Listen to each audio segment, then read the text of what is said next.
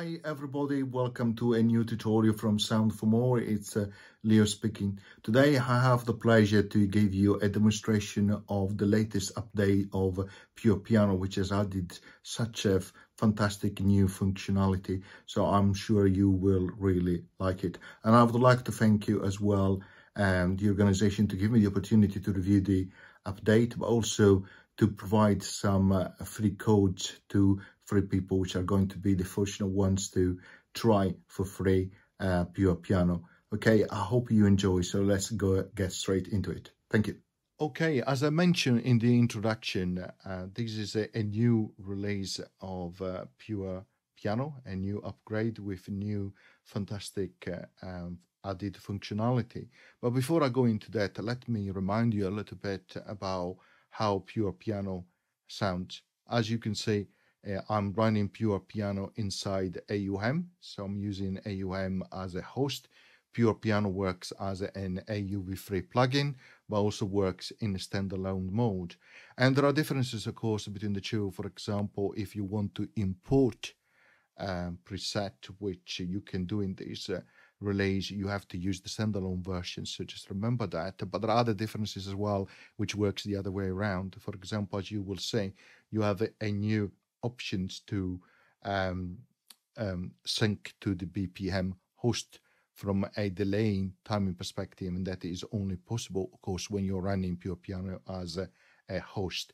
But before we go into those functionality, let's remind ourselves how Pure Piano sounds, because it's a fantastic instrument. I have connected an Innovation Launch key, 49 keys, into AUM, so I'm going to use that one. I also have a sustain pedal as well. So let's play a little bit with this fantastic instrument.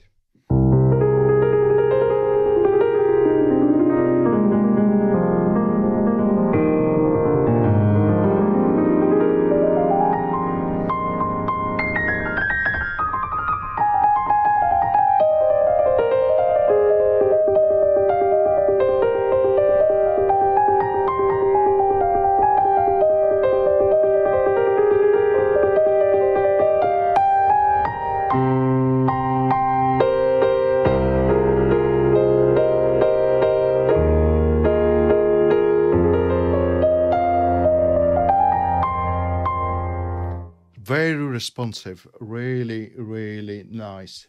If you close your eyes, it feels like playing a grand piano. It's really nice. As you know from the previous tutorial that I created on Pure Piano, you have this morph cursor in the middle, and you can move these around what I call the outer points, as you can see.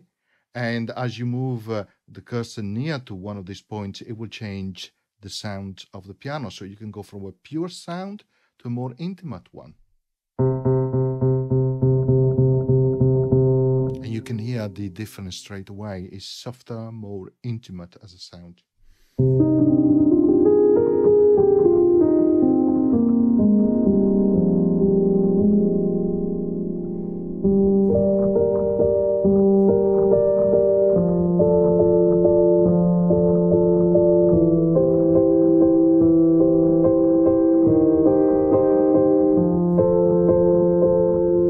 Really nice. Or maybe you want it more percussive as a sound, so you move it more to the right towards this percussive setting. And remember, it is morphing from one sound to the other, so you can choose the position.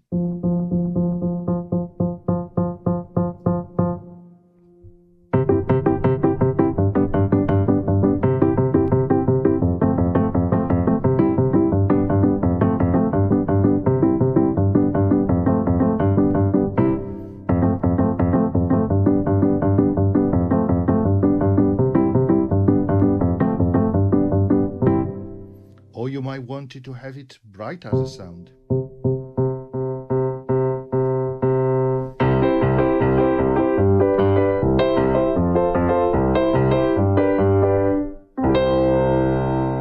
Really nice. Or maybe a little bit of a detune.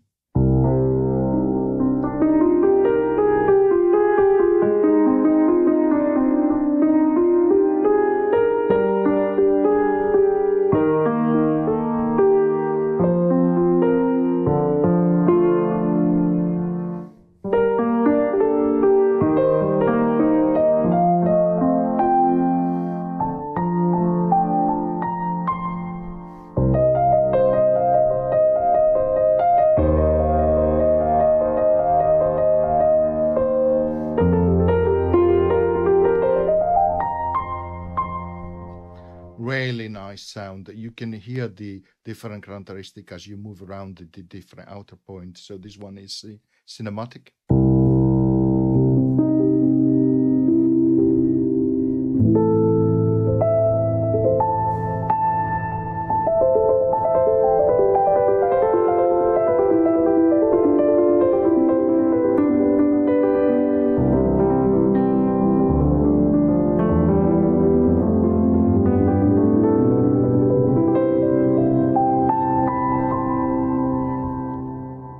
You can also have it in reverse mode.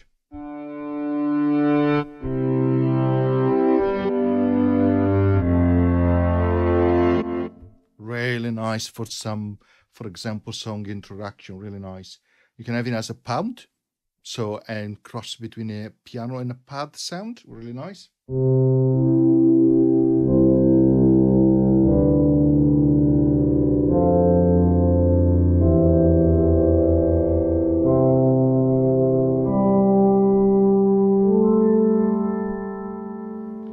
And of course, you can have it more of a traditional mellow sound as well.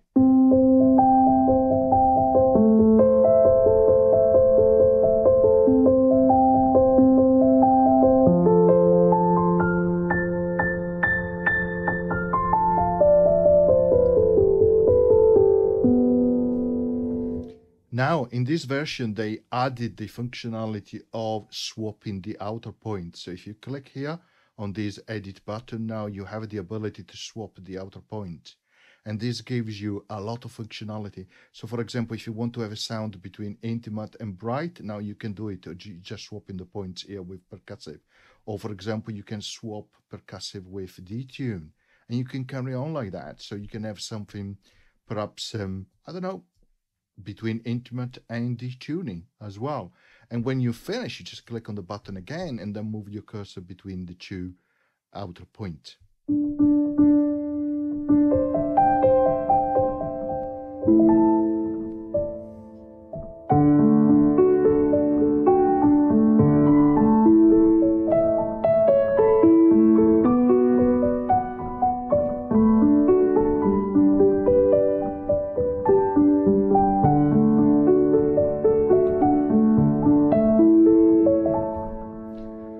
Really nice indeed. And remember, you also have controls of your velocity curve, which is really, really important.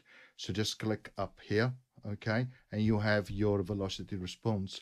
And you can set it between linear, which is the default one, or softer, which makes it easier to play brighter notes. In this case, you don't have to press hard on the key, so you might have it the opposite, hard.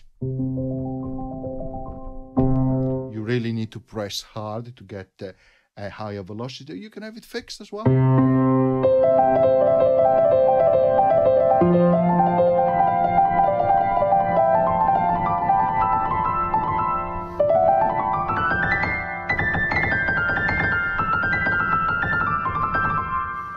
Really nice. And of course, you can adjust it yourself as well if you prefer a different setting. So remember that. I find these very, very useful. So for example, if I'm playing, I don't know, a Scott Joplin part, then I might want to put that on a soft.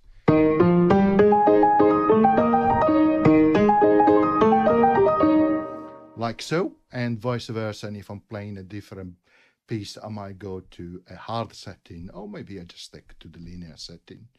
Okay, so you have also an effect session or part, as we showed in a previous tutorial. This is where you can control an equalizer, a reverb, and also a delay.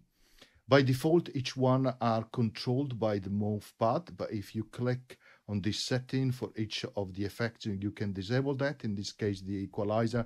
Now you can change the gain and the frequency for low, medium, and high. And you can hear straight away the effect. Of course, you can add your reverb. Again, you disable the control by the morph pad, and in this case, you can change the amount, the timing, and also the damping.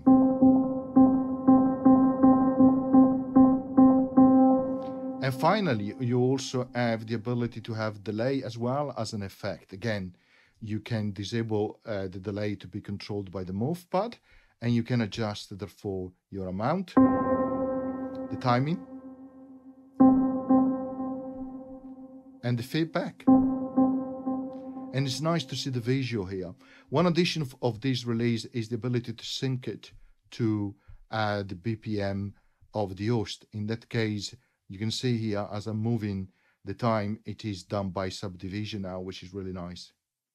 And again, you didn't have these features in the previous release, so really nice.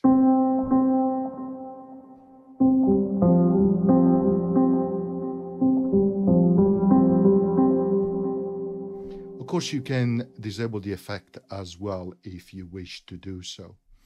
Okay, let's move on now. We talked, of course, about the velocity response already, but also you have master tuning here, and you see the frequency here. You can adjust it with plus and minus button. You can also transpose it in terms of semitone, and then you can change the musical tuning. You can have an equal tuning throughout the keyboard, or you can have a stretch one, which emphasizes more the chords and the solo. So it depends on what you're really looking for. And again, great addition now in this latest release, you have a mechanics settings, which allows you to change the key noise here.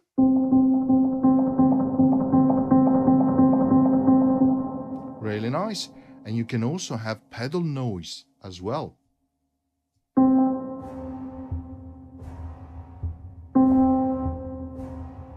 You can hear as I'm pressing or depressing the pedal, you can hear that effect on the pedal.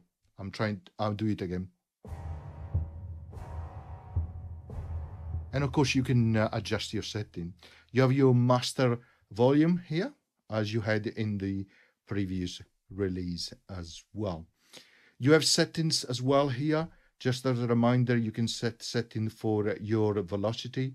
Just a reminder, if you set the voice mode to mean or to minimal, the liquid morph will be disabled. I'll come back to this in a moment, but this is where you can set to have it in voice mode to minimal, economic, optimize, and maximum. That changes the polyphony that you have available, with maximum to have, of course, the maximum polyphony available.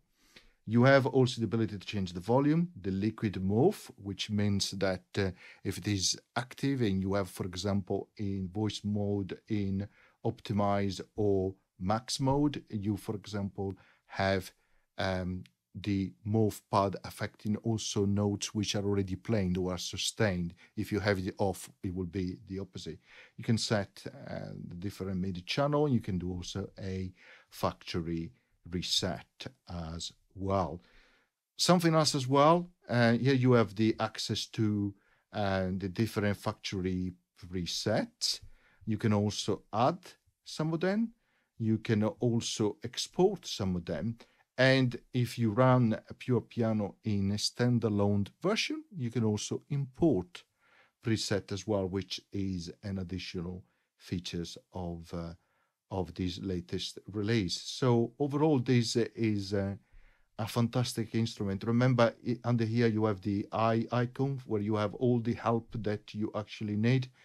And this version has been also optimized for iOS 15, and there's been also changes down to the way that the AUV3 renders as well, so is much neater, as you can say.